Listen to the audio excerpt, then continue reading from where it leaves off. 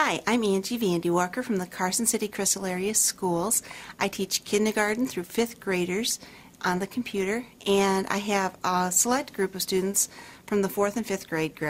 group that are called SWATs, Students with Advanced Technology Skills. And I'm excited to use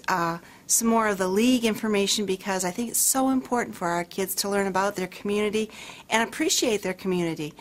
We've worked some with it this last year, and we're going to build on the foundation that we've started, and I'm excited to have the community come into the school so the kids can learn about their heritage and things that they can't read in a book they can actually ask questions of and interview, and then we put this information onto DVD